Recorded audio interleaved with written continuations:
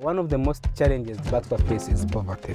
10 families living in one house, which creates a kind of violence, sexual violence. Here in Rwanda, without land, it's not easy. I belong to this community. I am a Mutwa, and I feel that I'm the person who have to stand for my community. As a members of the community who have got the opportunity to go to school, I realized that I should come back to help my community, basis on what they have. I found that pottery as main source of income for them, it would be better to improve them so that they can earn income from their traditional activities. What we are doing here, we are making to upgrade their traditional pottery into ceramic new techniques. You cannot differentiate our product with Chinese product. So working hard, united, working together is only way to overcome the challenges.